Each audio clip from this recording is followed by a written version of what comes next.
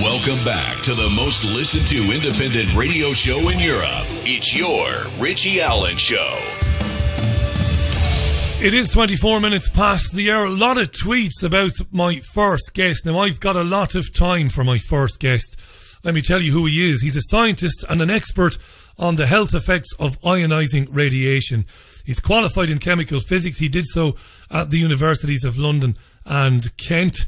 And I came across him when I read a series of articles in The Independent nearly 10 years ago, because he co-authored a study entitled Cancer, Infant Mortality and Birth-Sex Ratio in Fallujah, Iraq, 2005 to 2009.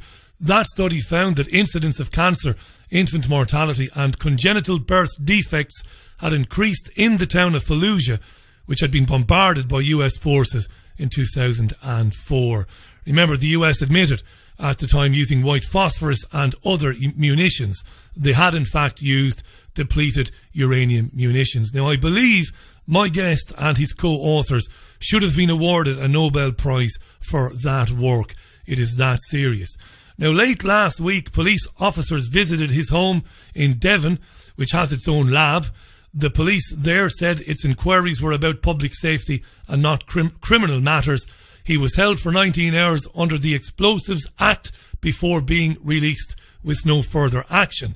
Many of his followers believe that he is being retaliated against because of the work that he has done in the past, but also because he has appeared on Russia TV, RT we should call it, recently, to give a different point of view about the Salisbury poisoning incidents. Let's welcome to the programme Dr. Chris Busby. Chris, it's a pleasure to have you on the programme. How are you? I'm fine, thanks. I've recovered from my ordeal. I'm okay. What an ordeal, Chris. What happened exactly? How did this come about? Extraordinary. Well, I was up in North Wales working on a little boat that I've got there, and I got a call from a policewoman who said that there was a woman who claimed to be living in my house, and somebody had reported that she was acting strangely, and would I confirm that she was living in my house? So I said yes. This is Ruth, and she lives in my house, and I look after her. She's a very beautiful young woman, but rather loopy. She's Swedish. And so I talked to her and calmed her down, and I thought that was the end of it. But then I told the policeman when I was coming back the next day. That was Thursday. This happened on Wednesday. So then I thought, well, I'd better come back in case she's upset, So I drove five hours from Wales down to Bideford, and whilst I was on the road, I got a call from my daughter Cecilia, Dr. Cecilia Busby, who lives in Torrington.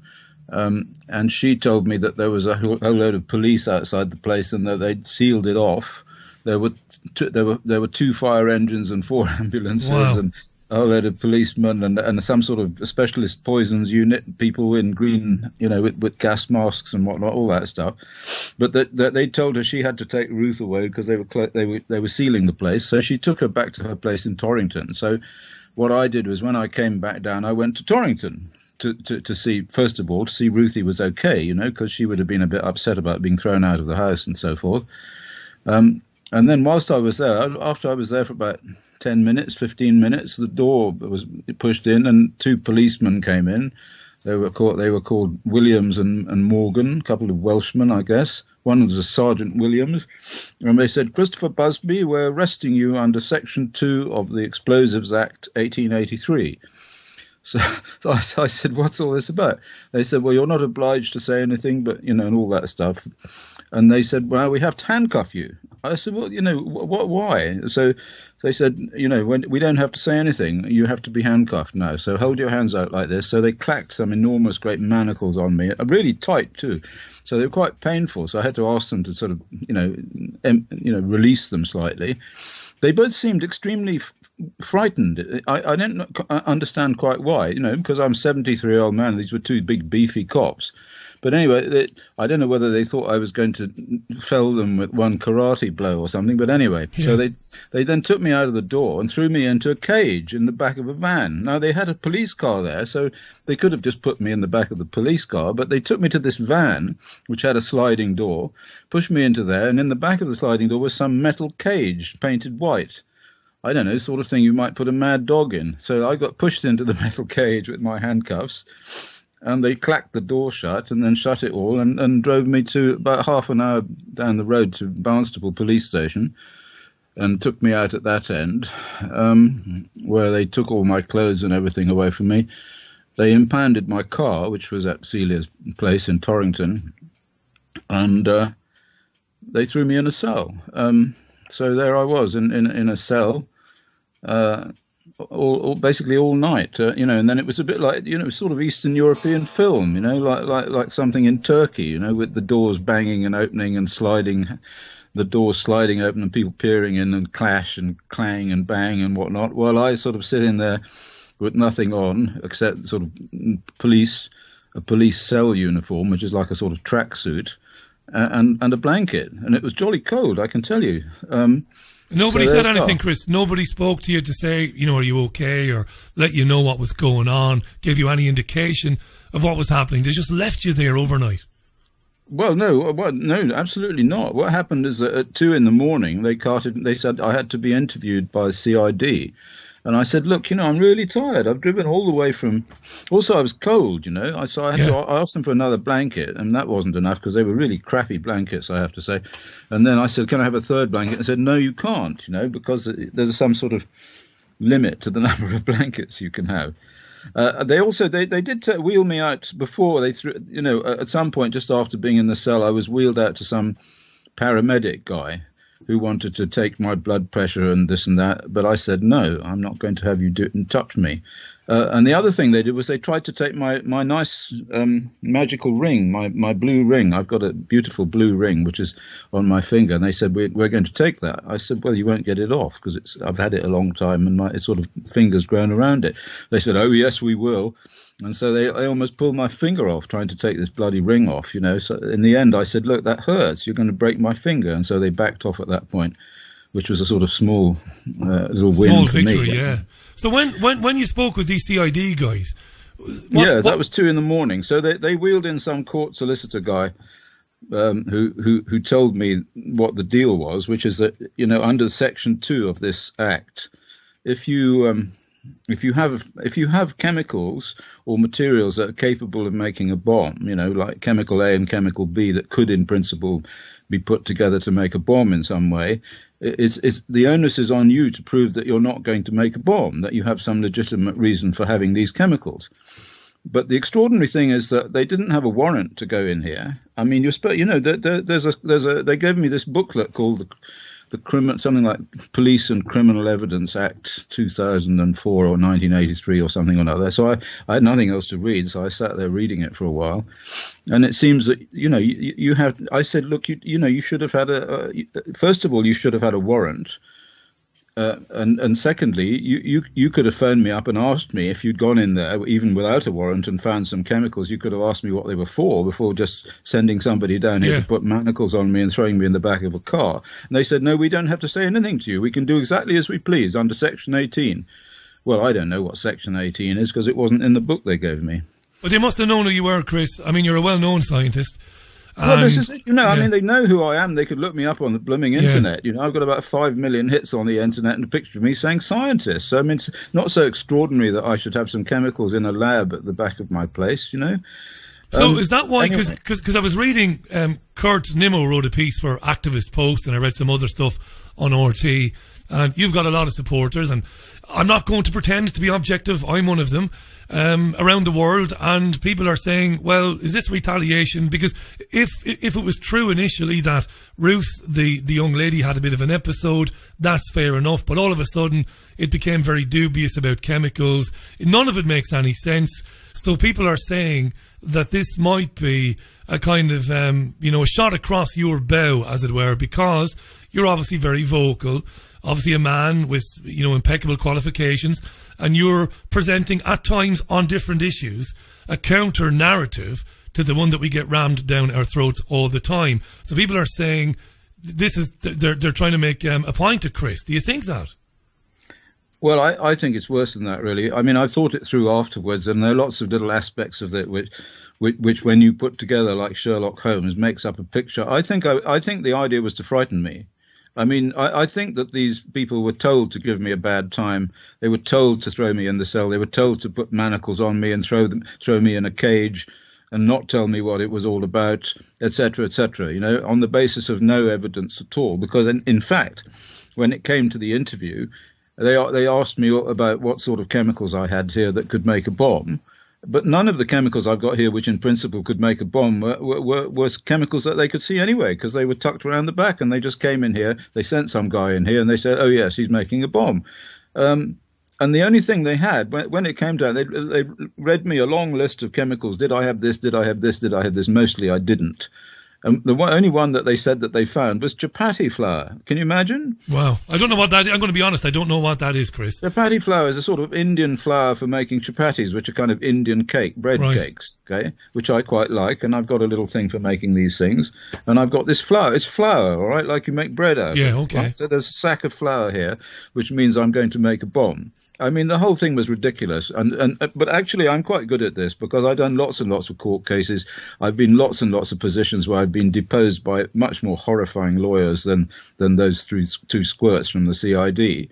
And so I mean, it didn't faze me at all. And at the end of it all, I said, look, guys, you're talking about bringing me into a Crown Court, because that's what this is. You're talking about a serious crime here, Section 2, blah-de-blah. You've got to get me into a Crown Court, and you're going to have to persuade a jury that Christopher Busby, with 40 research papers and all of these, associated with several different universities and academies of sciences and goodness knows what, is a bomb maker. I said the chance of you doing that, especially when we get in the lawyers from hell, are going to be sort of absolutely 10 to the minus 15. So I don't know why on earth you're doing this sort of thing. So anyway. Really good, Chris. Let me just remind our listeners, Dr. Chris Busby is live on the line. He's an eminent scientist. Chris, he served on government committees. He's written, as he said, dozens and dozens of peer-reviewed papers, chemical weapons expert, an expert in all things chemical, biological, let's be honest about it. I came across him when he did that phenomenal and very important work on Fallujah. He's been harassed last week, towards the end of the week, undoubtedly harassed by local police, taking him in on, kind of a farcical story about the idea that he might have had bomb-making chemicals in his laboratory, kept him in, put manacles on him, embarrassed him, or tried to embarrass him anyway. People are asking the question, is it because of the work that Chris does in challenging the official narrative, which I mentioned earlier on? Now let's get to the Skripals, because you've been speaking out about Chris, I don't know anything about chemicals or chemical weapons or physics or biology, chemicals, whatever, no nothing. But even to a lay person, the story about the Skripals and what happened to them allegedly, and Dawn Sturgis, has got a lot of holes in it, even to a guy like me. You've been pointing out those holes. Tell us about that and how that might be related to what happened to you last weekend. Tell us about this Skripal poisoning theory. Do you buy, first and foremost, do you buy the government narrative that two men came into the country with Novichok disguised in a perfume bottle, tried to smear it on a door handle and poisoned the Skripals, and it inadvertently killed somebody else? Do you buy this? Well, no. I mean, there are an enormous number of holes, but I haven't been saying much about it lately, because my main point has to do with my scientific knowledge of the ways in which you detect chemicals. I mean, this is something I know about, because I used to do this sort of thing as a job for the Wellcome Research Laboratories in Beckenham. I started out as a spectroscopist, as somebody who analysed very, very small quantities of organic chemicals. So right at the very beginning, when they said that this stuff was Novichok, and that it was definitely Russian and it came from a Russian laboratory and all that stuff, all I said, I didn't say that it wasn't Russian or that it didn't come from a Russian laboratory. I said that it was not possible for them to know that. And if they were saying that, then they were lying. That was basically my position, because chemically, in terms of the science of it, the physical chemistry of analysis, there was no way that what the government was saying could be other than a lie. And so everything then follows from that. So you have to say, well, then why were they lying and what went on behind it? And, there's a whole load of theories about why it is that this has happened and so forth. But my point was just a purely scientific one. It's that they are lying about when they say that they know that it came from Russia. They couldn't possibly have done that. That was a lie. Let's not forget what Chris is referring to there partly is that Boris Johnson was the Foreign Secretary at the time, and he made an outrageous statement which he had to retract. He said that he'd visited Portendown and that they had assured him that it was Russian. It had been made in Russia, and Chris is pointing out that they couldn't possibly have known that. I think later on the folks at Portendown said that they hadn't actually said that to Johnson, but it seemed to be, kind of one story contradicting the story that went before it. How important could it be, Chris, and fair play to you, by the way, for being honest and saying that you've not tried to apportion blame or anything like that. You're a man of science. But how relevant is the proximity of Salisbury to the chemical weapons depot, if you want to call it that, at Portendown? Well, I mean, I suppose it's relevant, but the main question is what went on and why did it happen and so forth, and part of my problem with all of this stuff, the ratcheting up of attacks on Russia, is that it comes along at roughly the same time of Brexit, and because I do have a political analysis in all of this. I was a science and technology speaker for the Green Party of England and Wales for many years, and I do keep an eye on on global geopolitics because it's important, and all of us should, because the whole world is going to pieces as the American petrodollar empire collapses. And an enormous fight on for control of oil resources, because these things are key to the survival of many, many countries. And it's also an environmental issue as well. So I keep an eye on, and I have kept an eye on this for a very, very long time. And so what I see is happening, also because I live in Latvia, I see that there's been a sort of split up in Europe about what to do about Russia. Basically, that's it. And so a lot of the Europeans are quite nervous about the way in which NATO is ratcheting up its attacks on Russia and its materiel. So like the Americans want to pour huge amounts of money into making missiles and putting missile bases in Poland and saying that Putin is a madman who wants to take over the world and so forth. And I live in Latvia, and in the time I've been there since about 2009, I've actually seen it happening. And I've met people in Latvia working for the British Army and for NATO who actually have a project. What they do, their project is to get stories out into the Latvian media suggesting that the Russians are just on the border and they're only a short distance away in time, marching in and taking over the country. Whereas actually that's absolute nonsense. So you have to sort of think about what's going on behind the scenes. And what's going on behind the scenes is that they want to prevent the Russians, who have an enormous amount of oil resources and gas resources, because they've got a vast country that is at the moment being warmed up. So they have access to more and more Siberian resources, and this country has a lot of wealth in terms of its resources. And they see that as a threat, and that it certainly is a threat to the extraction of oil from the Middle East, because the Russians can just pipe it straight into Europe. In fact, they do pipe it straight into Europe. So obviously the Russians don't want to have a pipeline built from Saudi into Europe. So they and the Syrians and the Iranians are blocking that pipeline, and so of course the rent-a-terrorist mob who did over Libya and did over Iraq. And of course, I was in on the Iraq thing, because the effects of the Iraq war were absolutely catastrophic. I see all this global machination as part of a general direction, which includes Brexit and now includes the British as being like the sharp end of the American attack on Russia. And what worries me about it is that it could end up in nuclear war and then we're all dead. And the Russians are saying that the propaganda war against them is relentless. And now that Assad's troops and the Russian aerial support has basically brought us to kind of check, if you look at it from that point of view, to the checkmate kind of position in Idlib.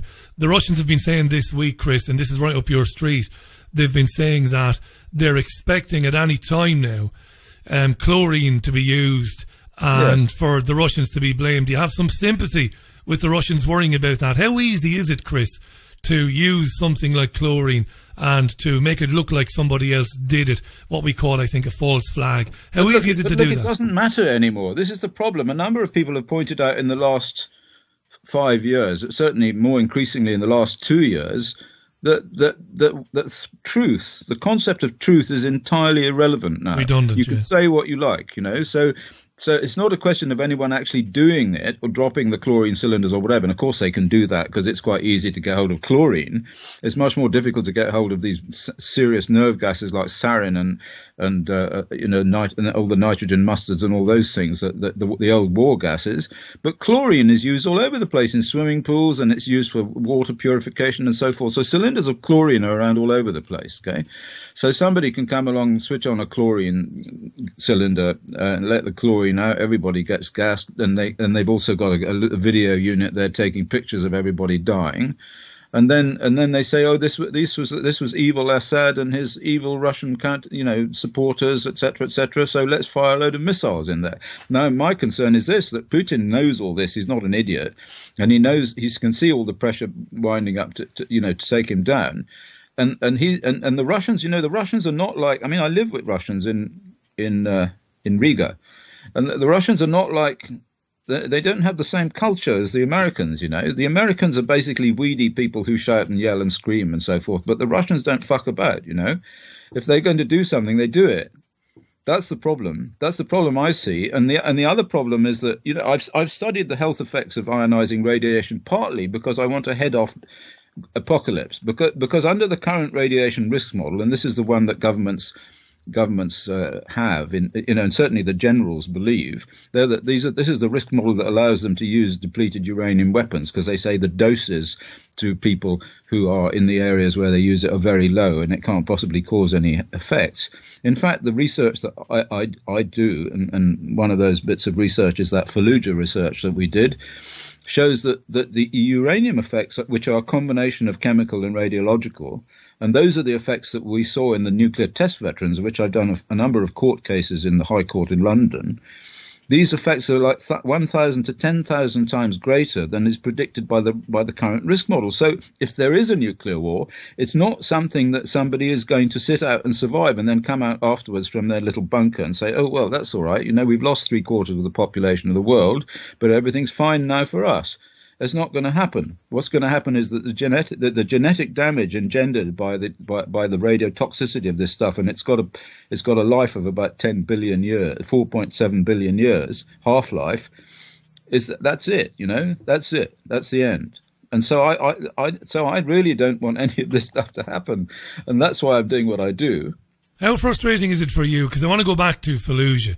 I remember nearly 10 years ago speaking regularly with Robert Fisk. And Robert, of course, wrote those articles in the Independent where you and your colleagues got full credit for the work you were doing there.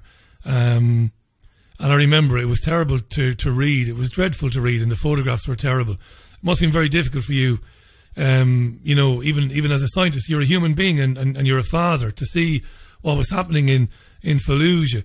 Did you think at the time, Chris, when you published the paper, which was meticulous and was absolutely unimpeachable, did you think that it would be a big game changer? And if you did, go ahead. I'm afraid I'm naive enough to imagine everything that I do is a big game changer, but life has taught me that actually what happens is that these people who are extraordinarily powerful and have access to the media can just dismiss and marginalize it all. And the thing that's happened since then, so that paper was written around about 2010, something like that, I remember. But since then, we've had Fukushima. And so what happened after Fukushima, and then what increasingly happened after Greg Neal and the BBC and all that sort of stuff, is that the media have been taken over in some way. So stuff that tells the truth, and a lot of my stuff is just basic epidemiological studies, like the fracking one that I did, where quite recently I looked at it with Joe Mangano. I looked at Pennsylvania and looked at all the counties where they did the fracking and compared them at the counties that didn't do the fracking and found that they caused the deaths of infants, okay, the increase in infant mortality. So the genetic damage just from fracking is killing people. But that never got into, I mean, you would think that was an enormous headline, right? But it never got into one single newspaper. I press released it. It went into a peer-reviewed journal. You know, it'd been peer-reviewed, been written, it'd been meticulously researched. There was a little map showing it and, you know, statistical stuff, all of that stuff. It never got into one single newspaper. It didn't. So I think the problem now, and it's been pointed out by others, is that the news it's like the Soviet Union now. The news in the West is just Sovietized, compromised, and they just give you a load of rubbish, and people are supposed to believe it. Well, I come from commercial and national media myself. It's one of the reasons I got out, was because there were stories I wasn't allowed to cover. That's the gospel truth. They weren't stories as huge as the stories that you've covered, Chris, but corruption and stuff like that. In my hometown, where we had bang to rights, we had all the evidence you could ever need to go to print, or in my case, go on air with, and I was told you can't do that because certain people in the ownership of the station were friendly with certain other people and we couldn't do it. And, you know, I've seen it coming for years. But you don't give up, though, Chris. I wanted to mention, I should have mentioned this about 10 minutes ago. It was on my little list of bullet points there. The press did say that 2 of these policeman plod types who went around to your house without a warrant became slightly ill. Is that just nonsense, Chris? No, they did. They went out and they were sort of feeling very ill, and so they sent all these ambulances along and they treated them and so forth. And so you have to ask the question, why did they feel ill? Well, my own feeling is that the ghosts in this house got them, the spirits here.